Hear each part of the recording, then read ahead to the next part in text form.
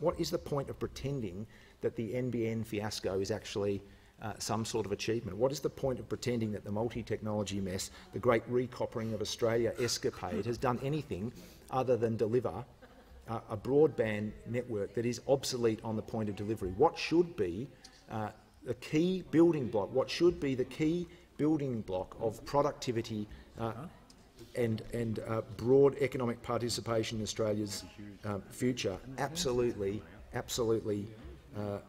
wrecked by this government. Deputy Speaker,